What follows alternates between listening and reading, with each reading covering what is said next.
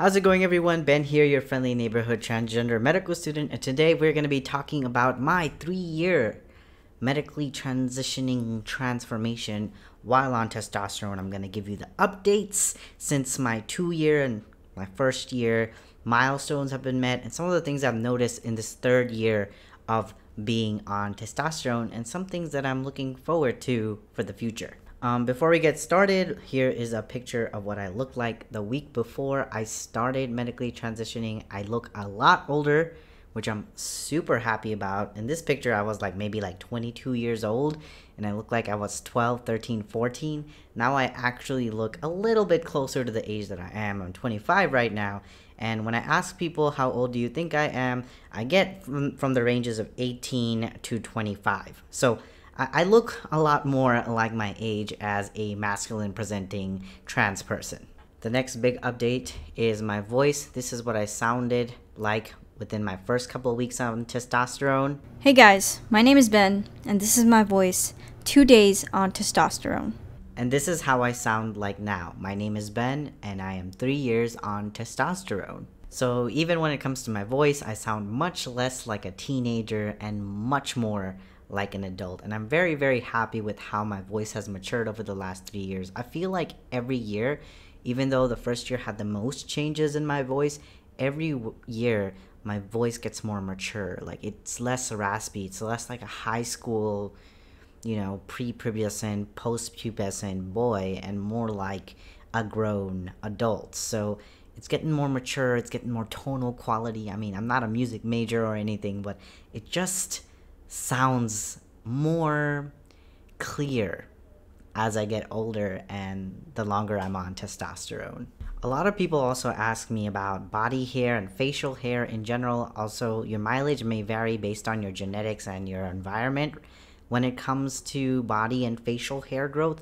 But some of the things that I have noticed in this 3-year journey of being on testosterone is that a lot of people experience hair loss. I haven't really noticed any more significant hair loss since my first year on testosterone. Year 2 and 3, almost no hair loss whatsoever. My hairline hasn't receded. I naturally have a big forehead, so I mean, everybody makes fun of my forehead size, but that's just how I was born. But other than that, there was a bit of these temporal regions that receded a little bit and went more towards a masculine pattern when I started in my first year of testosterone, but nothing much there else when it comes to, androgen-induced baldness.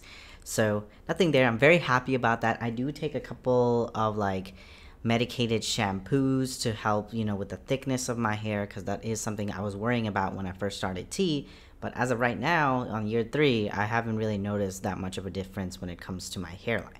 As far as my facial hair, I have talked about my facial hair extensively in a lot of different videos, but my facial hair is still growing. It's getting thicker. It's filling in, still hasn't completely filled in. And I've mentioned this before, but it's really following the pattern of how my brother's facial hair, my cisgender brother's facial hair, had grown over time. It took him 5 years to fully actually become a connected beard. And I'm only on year 3, and it's slowly, every couple of months, almost every 6 months, it gets a little bit closer this way. And you also notice that it is getting denser.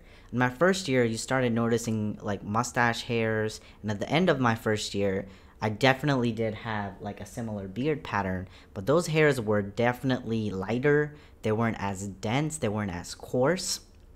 And I was applying things like minoxidil, Rogaine to help it grow, but even after it growed in, it was still light and it was not coarse.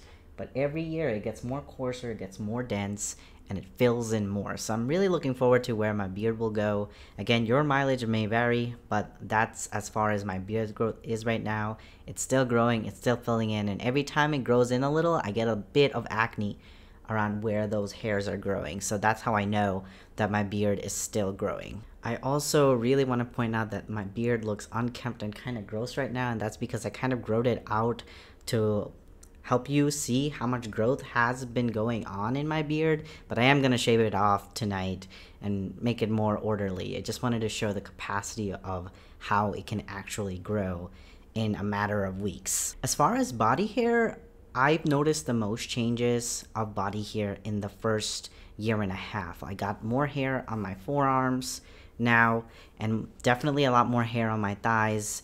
Not a lot on my buttocks, honestly. I know a lot of trans masks talk about getting hair in their buttocks and not on their face. I don't really have that problem. My hair near my buttock region has always been pretty stable, so I'm happy about that. But year 3, I've noticed that these hairs again got coarser and denser. You can really see my hairs now. Not so much on video, but you can really see how coarse and like thick they are when I take pictures and upload them on my Instagram page or Twitter. So these hairs have gotten coarser.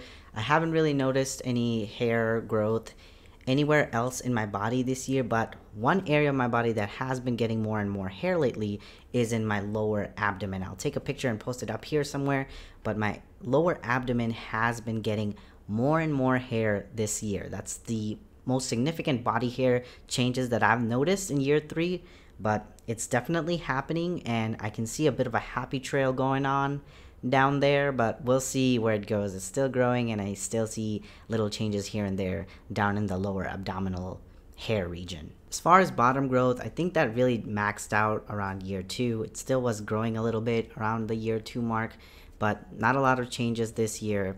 And as far as body recomposition, I've actually seen quite a lot of changes in my body recomp in year 3 as much as I did in year 1. Year 1, all my fat from my abdomen basically melted away, but I was still getting a lot of dysphoria because I still had a lot of fat around my hips. Year 3 is when I saw that fat around the hips start to melt away. There's still a little bit there, but this is something that I don't think that's emphasized enough in other like transition videos. But body fat redistribution is actually not something that ends around year 1. It can take up to 5 years to have full body recomposition.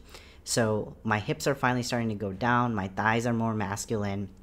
So year 3 is when I actually started feeling really good about my body. I've been working out since I've started transitioning. You all know that if you've been following me on YouTube. But year 3 is when I'm finally starting to get the body that I really envisioned myself having as a growing boy.